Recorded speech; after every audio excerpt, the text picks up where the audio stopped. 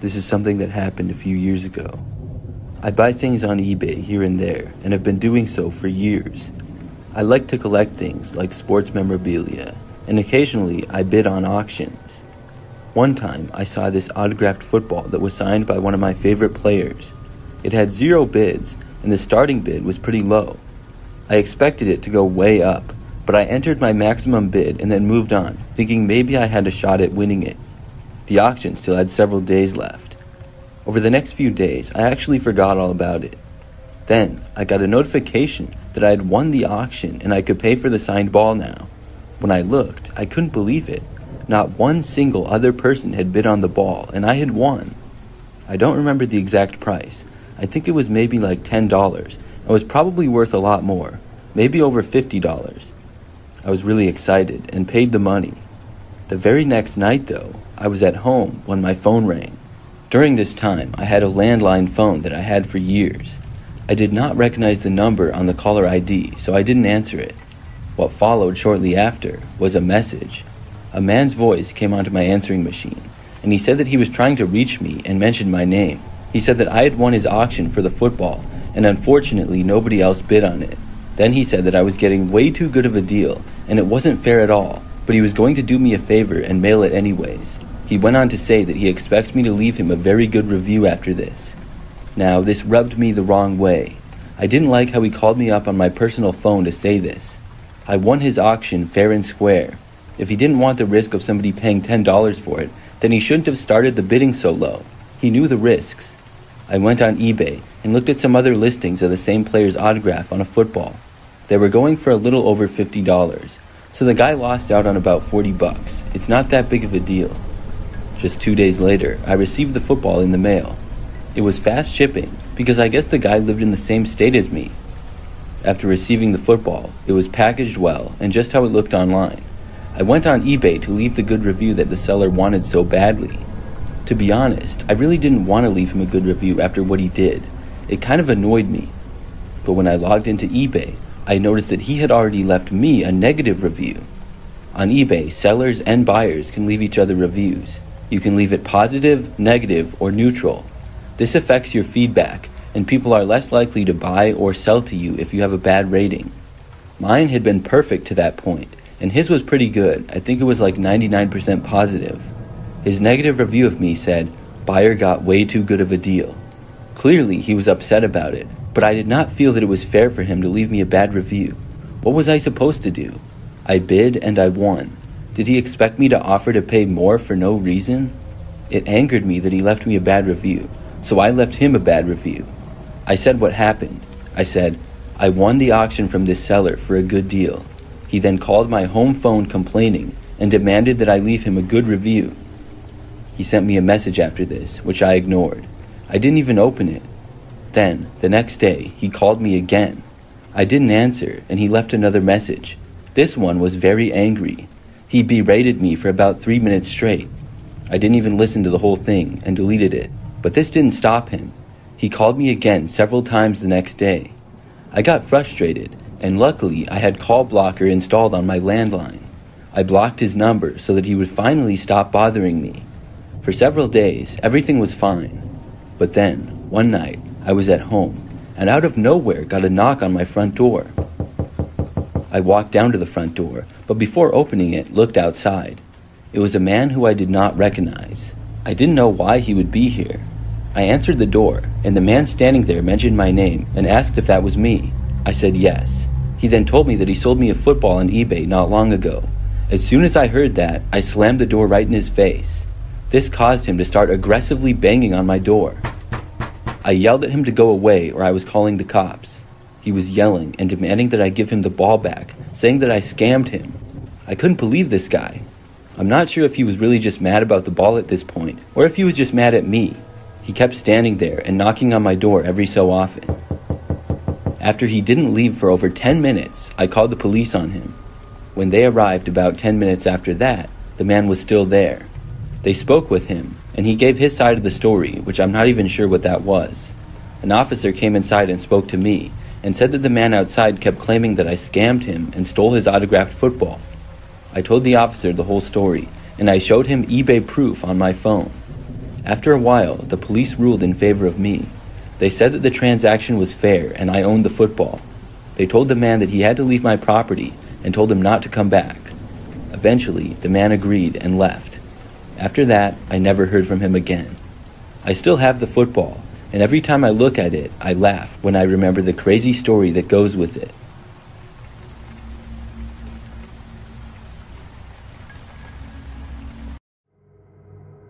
Hey everyone, we truly appreciate your support.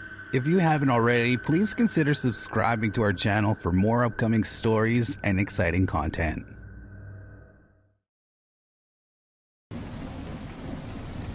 I buy things on eBay all the time. I've bought things from video games to phones and even computers. I've also sold a couple of items as well. This is something that took place just last year. My mom's birthday was coming up, and I wanted to get her a new phone because the one that she was using was old and slow. She uses an iPhone, and I think she had like a 7 or 8 or something. I was looking up newer ones and was trying really hard to find a great deal.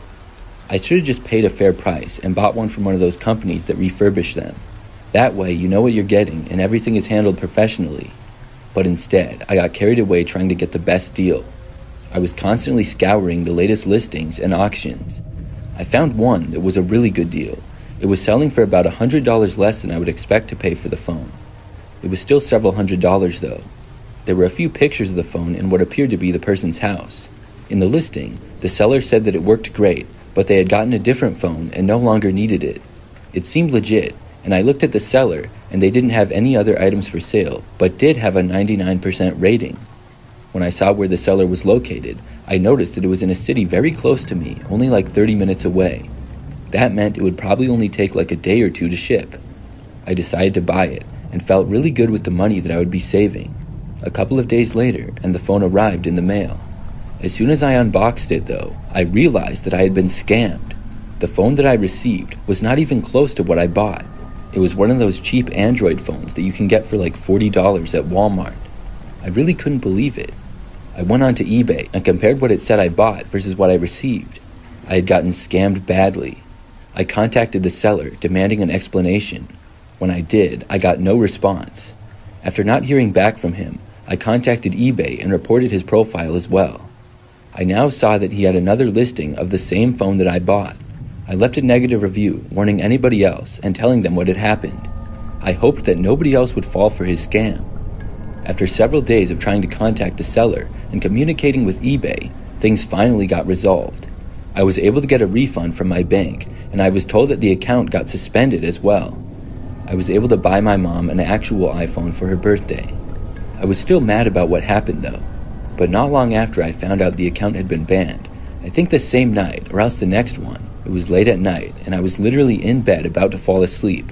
I was on my phone until I got tired. It was probably a little bit after midnight, and suddenly I heard a loud bang at the back of my house. During that time, I rented a smaller house which I lived by myself in. I got up from my bed and walked to the doorway. The sound came from the back of my house on the other side. Then I heard it again. It was followed by another bang, which I could hear was from the kitchen window at the back of the house. My bedroom was at the front of the house, so it was a ways away, but I could still hear it very clearly because of how loud it was. Somebody was there. I heard whoever was there start hitting the window repeatedly. I didn't waste any time and went back inside my bedroom and locked the door behind me.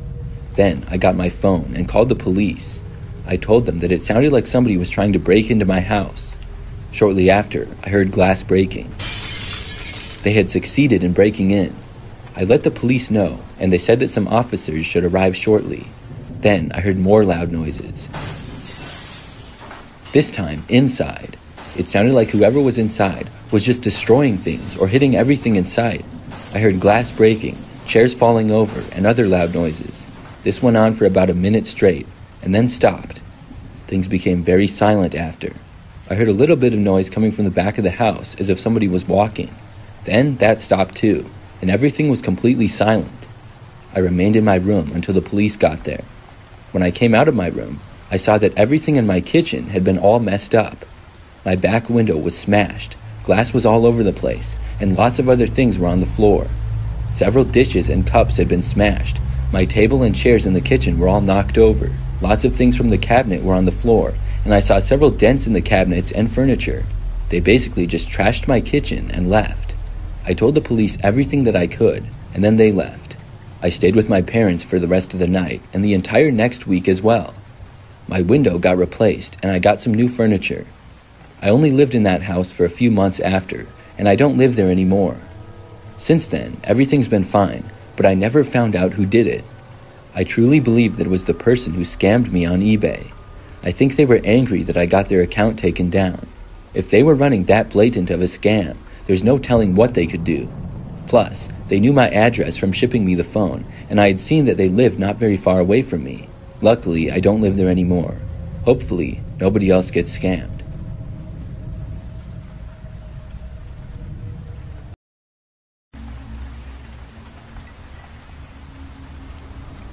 Several months ago, I sold my PlayStation 5 on eBay. My friend was getting rid of his PS5 for an Xbox, so he sold it to me for a really good price. His PlayStation 5 was a little bit nicer than the version that I had, so I decided to sell mine. I listed it for a good price on eBay as a buy it now rather than an auction. Somebody bought it after just 2 days, and the very next day, I packaged it up really good and shipped it. I sent it to the address that was given from the eBay account that bought it from me. Now, 3 days after I shipped the PlayStation, and 4 days after it was sold, I got a message on eBay from the buyer. He told me that he recently moved and forgot to put his new address on his eBay account. Then he asked me that I ship it to his new address instead. I responded and told him that I already shipped the PlayStation several days ago and that it was too late. The guy freaked out, saying that I should give him a refund because he wasn't going to get it. I told him that he should have realized that, either before he bought it or within the first day. What was I supposed to do? Sit around waiting for his blessing for me to ship it?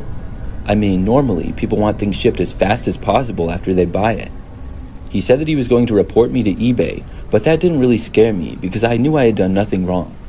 I told the guy that the package will have his name on it, so he should either go to his old address and pick it up, or contact whoever now lives there and ask them to send it to him. In my mind, that was a very logical solution. Obviously, if it was at the wrong address, there was a chance that somebody would steal it, but I mailed it in a box where it wasn't obvious that it was a PS5. The guy did not seem to think my ideas were good. He just told me that he needed a refund, and he kept threatening me, saying that he would have my eBay account banned. I told him that I wasn't going to refund him. Over the next few days, the guy kept harassing me, sending me messages. He kept saying that I had to give him a refund. He really wanted the money, but I wasn't going to give it to him. I just ignored him.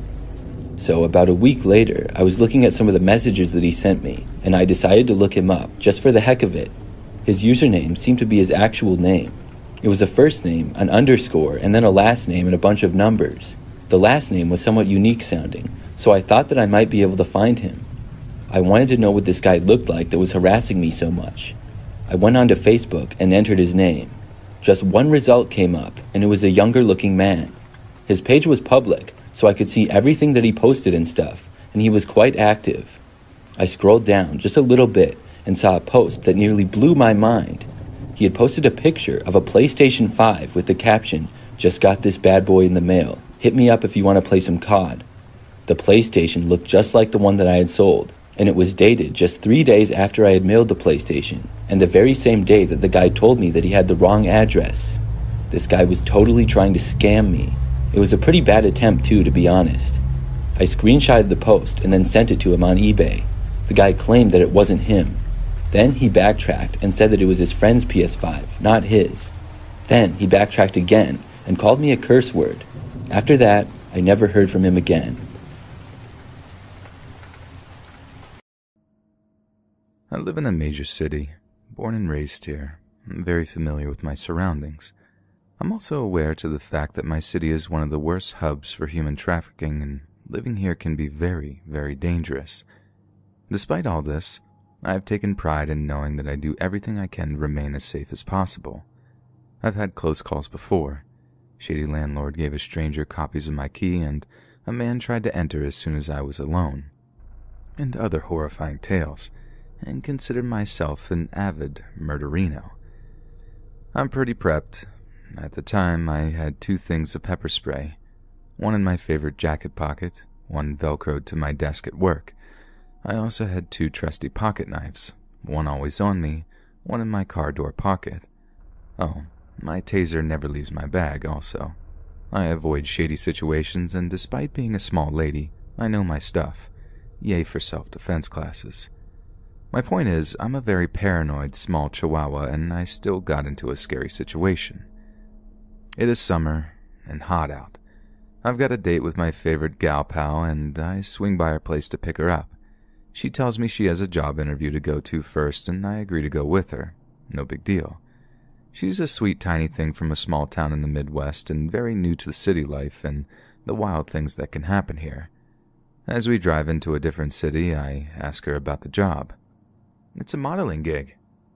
Oh, cool. For who? I found an ad on Craigslist. It's just sport clothes. The Craigslist thing sets a small distance alarm off in my head, but I push it to the side.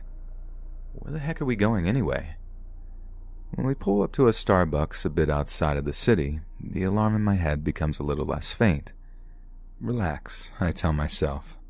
I've gone to legit job interviews at coffee shops before. There's always been a good reason. We arrive first, late still, but end up waiting about 15 minutes.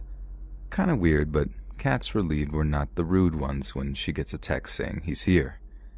I look around the Starbucks and outside at the parking lot trying to figure out who the mystery man can be when I notice a tall, well-dressed man step out of a black SUV.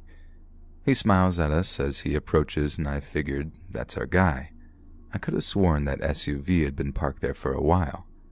I ask Kat if she wants me to step in line and grab her a drink, but she practically begs me to stay with her. Okay, I can do that. I didn't think it looked very professional, but I don't protest.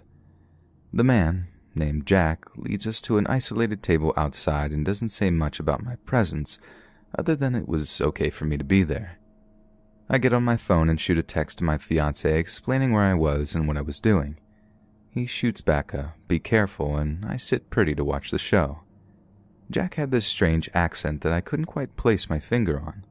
Looking back, I'm not even sure if it was real. He starts asking Kat the usual questions, and I notice she's absolutely bombing the interview. She doesn't have much experience and didn't bother to bring a portfolio, but despite this, he doesn't seem to care. The alarm in my head isn't much louder than a whisper, but it completely blares when he asks if she'd be comfortable doing lingerie shoots as well.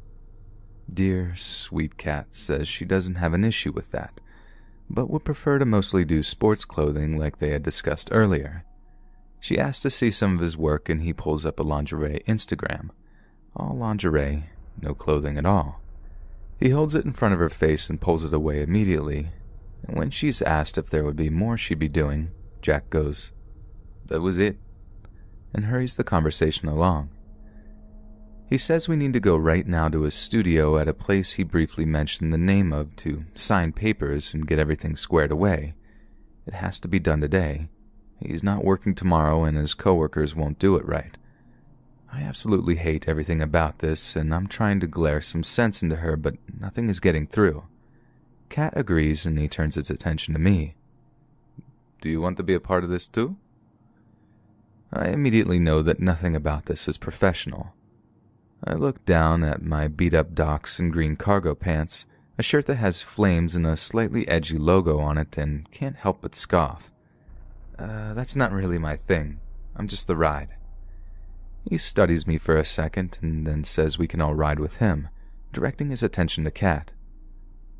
"No, I don't want to leave my car. We'll follow you."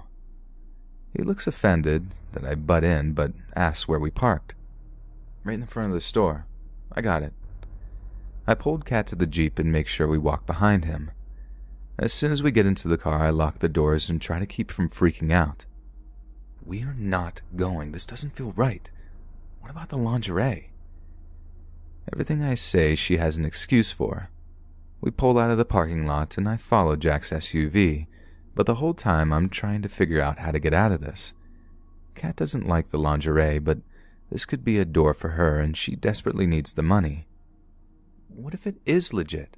He was alone anyways. You have your knife and spray, right? Of course I do, but I'm 5'2" to this man's 6'3", and Jack could very much have friends, and I don't want to possibly hurt or end up hurt or worse. I realize at this point that Kat is insane. We drive along as I try to talk to her, and we start driving out into the desert, the middle of absolute nowhere. There's a divider in the road that prevents U-turns, and I get an eerie feeling that Jack knew to take us this way. I'm absolutely desperate at this point. I pull out my phone and snap a picture of Jack's SUV license plate. I upload it to Snapchat where friends can see it. Kat starts getting uncomfortable when she realizes how far we've driven. The name of the place he mentioned springs back into my head, and I know it's familiar from somewhere. A commercial jingle that's distinct but catchy. It's a restaurant or a hotel or something.